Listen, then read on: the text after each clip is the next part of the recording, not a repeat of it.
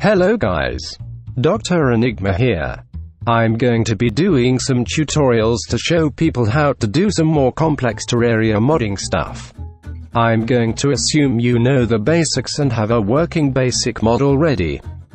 If not, I advise you to go watch some simpler tutorials first to get the basic idea of how to mod and come back when you're ready for some complex stuff. I want to emphasize the one rule I have when making a mod. Don't copy code unless you understand what it does. You will not learn from doing this.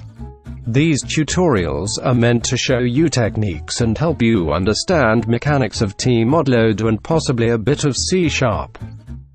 Now that is out of the way, let's get to the tutorial. In this one we will be making the boss move constantly towards the player. However, as we do it, we will be laying the foundations to be able to alter this movement in many fun and interesting ways. Let's start by setting the destination point of where we want our boss to move. We will call the X position target X and the Y position target Y. We initialize them as float variables because Terraria stores positions as floats. After initializing them above set static defaults, we will set what they are actually representing in the AI method. They correspond to the X and Y positions of the center of the player that the NPC is targeting. I make a slight mistake here of not defining player, but I will fix that later. We also initialize a variable representing the max velocity we want our boss to travel, and how fast we want it to accelerate to that velocity with vxl. We should set these variables in setDefaults to certain values as well, as we may want to change them to new values in later phases of the boss. Setting variables in setDefaults resets the values of those variables every time a boss is summoned. If you don't do this, then for example, if a boss increases its max velocity in phase 2, and the players got to phase 2 and died, the boss would have the higher velocity when they summon it again because it wouldn't be reset in setDefaults. We need to add a few more variables now. tvel stands for target velocity and vmag stands for velocity magnitude. The reason we are adding separate variables for these instead of just having a target velocity value is to make smooth transitions into and out of stopping. You'll see what I mean soon. Here I see that I forgot to define player, so I get around to doing that.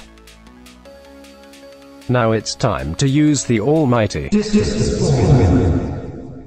calculate how far the target is from the boss's current position. Here we set the target velocity to be distance divided by a certain number. You can play around with this number if you would like to see what kinds of movement it gives. Larger numbers will make it slower when the boss gets closer to the player. Now we are checking whether to accelerate the boss or decelerate it.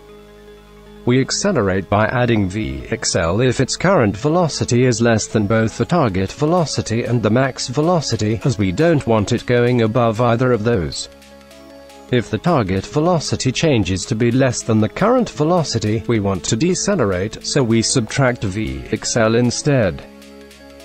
Now it's time to set the velocity of the boss using the variables we have calculated here. We need to check the distance is not equal to 0 so that the code does not divide by 0. We are setting a new vector for the target position called tPose.